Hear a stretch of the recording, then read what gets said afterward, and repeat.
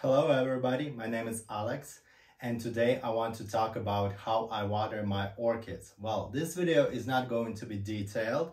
I just got in the mood for watering. I watered almost all of my orchids and I decided to turn on the camera and show you a little bit of it. Well, from bigger like this orchids I've showed you in a big vase. I have a few in a big vase, and to smaller orchids it's quite huge and to smaller orchids like this it's also blooming and they're still blooming. Yes, the season is getting over, the winter season. It's the beginning of April now and they are still having their winter blooming. And the smallest, yes, I have this super small, you can't even see it on camera, I think. Well, and I have also, let me show you my petunias. Well, yeah, I'm gonna talk about orchids, but I have petunias here, which this is Easy Wave, and I sowed it in the beginning of February, and it's already blooming. I have about 10 bushes, and it's already blooming. I'm very surprised they are this huge already, and it's still 0 degrees outside, so I can't still put them on the balcony. So let's take a look on the orchids. This orchid I showed you in some previous videos. It's Summer Song. It has 3 spikes, 3 newly grown spikes, and it had a 4th one which phrased, like it stopped growing.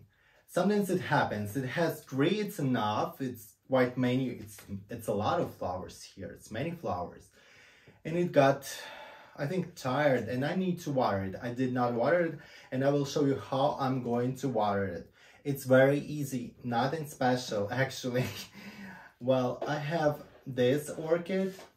This big lip is going to stop flowering soon. It has lost a few flowers already and they're tired. They look quite tired.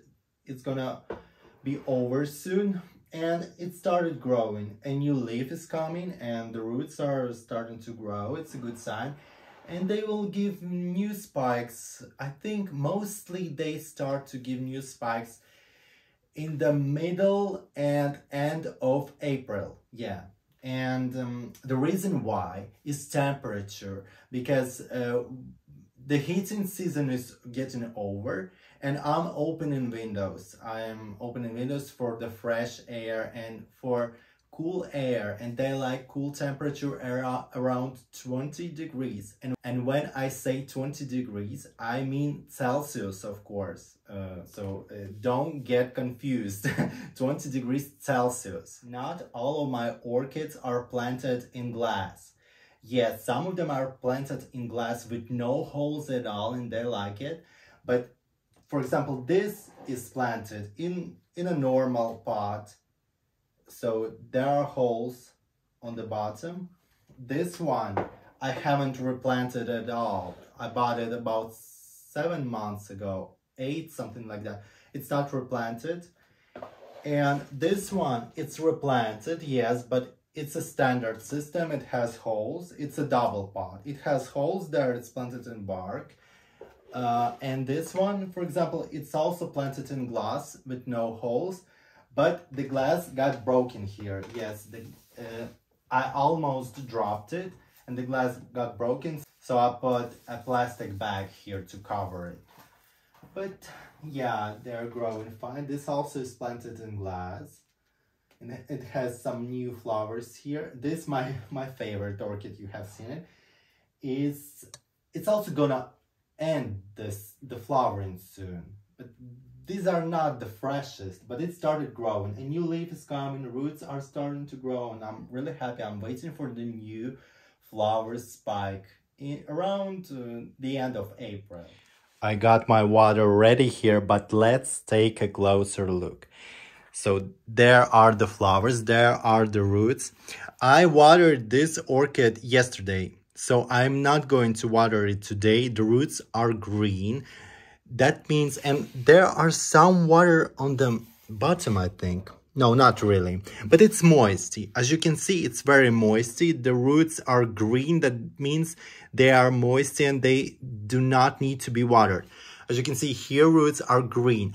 It also depends on the variety. The root color depends on the variety. Actually, every variety has its name. For example, this one is Summer Song, and this one I do not know, unfortunately. If you know, please let me know, because it's very nice. It's very nice looking, and it's very nice growing too, because some varieties require more requirements and they can die easily. This one is not. It's very strong.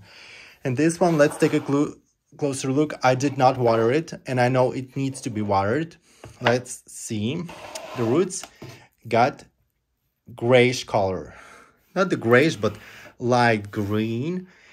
And that means they need to be watered already. And I'm going to water it. I can see a dead root here. I don't know why it died. We can cut it, we can leave it. It doesn't really matter. Just a small dead root. This one also. Well, I use filtered water. It's very important to use filtered water. For a few months, I have used normal water, not filtered, because my filter died. I use a standard filter that stands on the table, by the way, for myself and for plants as well. It died and I used normal water, and let me tell you, I saw difference. And this white spots started appearing much more often. And orchids and all other plants, of course, they do not like it. So better to use filtered water if you can. So let's water it. I have filtered warm. I heat it up a little bit. And I add a little bit of fertilizer. Yes, I fertilize my blooming orchids. I love to fertilize, but I use a regular fertilizer. I use cheap fertilizer, normal fertilizer you can find anywhere. I do not use garlic, onion, or all that stuff. I do not think it's helpful. It's just, you know, it won't really make your plants bloom like this. It won't. So the temperature light, I have artificial light, as I said before. So let's water it. How I water it? It's a regular system. It has holes. And it's a double pot that does not have holes. So what I'm gonna do, I'm gonna just add a little bit of water here and a little bit of water on the other side.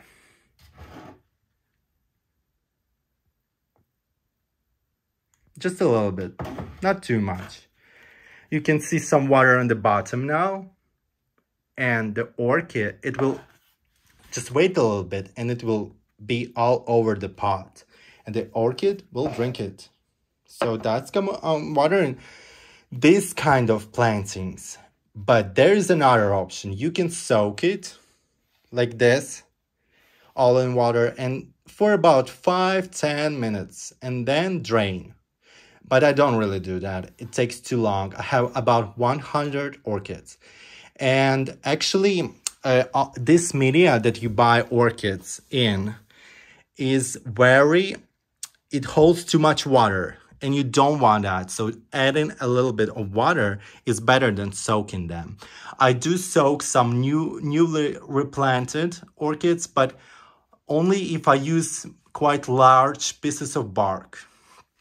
I mostly use large pieces of bark. I will show you some newly repotted orchids. It's a little bit different style of watering. For example, I have this one, super small, that I have recently replanted. Well, it wasn't planted at all. It was growing on the cut spike. It was growing on the cut, I cut, and it was growing. Actually, this orchid is 2 years old, almost 2, 1.5, something like that. And it's this small, yeah. And how am I gonna water it? I'm not gonna water it, I think. Well, maybe just a little bit. And for this orchid, I'm going to take this and spray just a little bit. Because it's super small, does not need much. And so I think it's going to be enough. The root is green there. And the moss, it has moss. The moss is moisty, so it's enough for this plant. This plant is potted in moss. Plantings in moss. I don't like planting in moss because it holds too much water. But this one, I'm usually watering it by adding a small amount of water. And that's it. It does not need to be watered right now. I don't think it needs to be watered. Like, the roots are green. The moss, I'm touching it, it's wet. So it doesn't need to be watered. This huge orchid, when I just replanted it 2 years ago, I was soaking it in water. So I was filling the vase like this with water for about 10 to 20 minutes. And then I was flipping it and draining it, just holding the orchid a little bit and draining.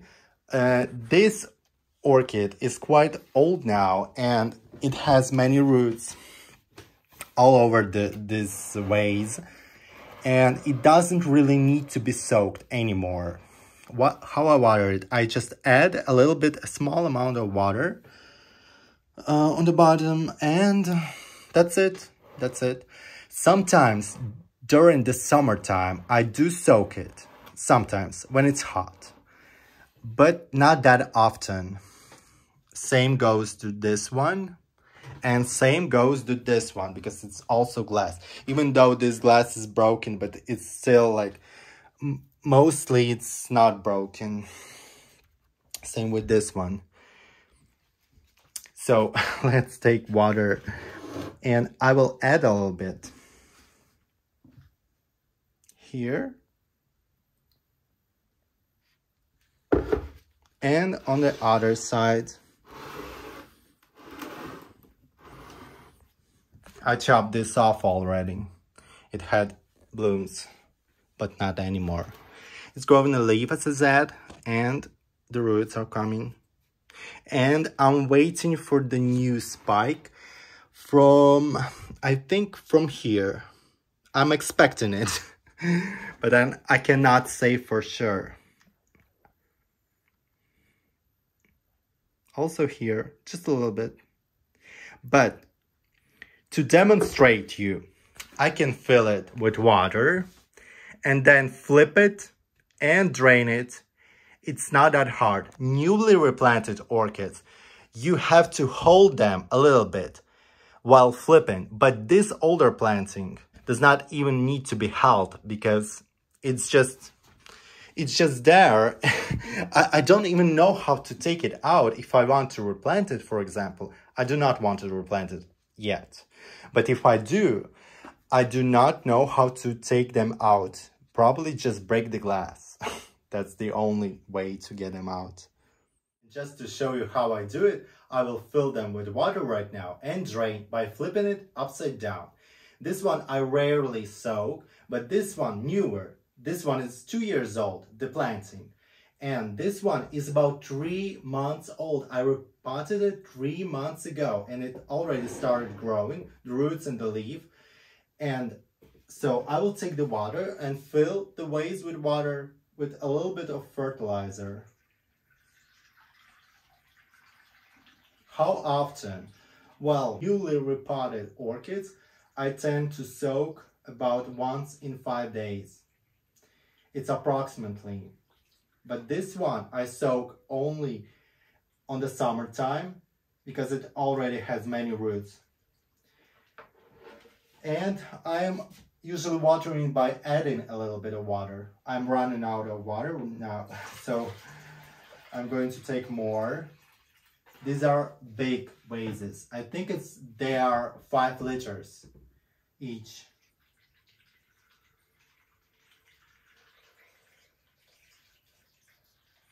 Filling it almost completely. And this one I will not fill it completely. It doesn't really need that much, but it started growing actively now, so it needs water. I was underwatering it when it was blooming and not growing, but now it grows the leaf and the roots as well, so it's fine. And I'm going to take a bucket. Here's the bucket. I'm doing it in the bathroom, of course, but for the video, I got a bucket here. and holding the orchid a little bit on the top and flipping.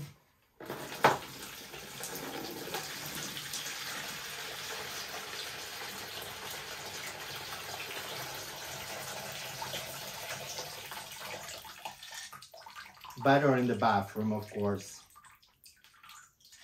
So nothing really has fallen down, but just this one piece of bark, which I take and put it back. So this one is ready. Let's take another one. And the same procedure, but here I don't even need to hold anything because this one is older and it holds itself.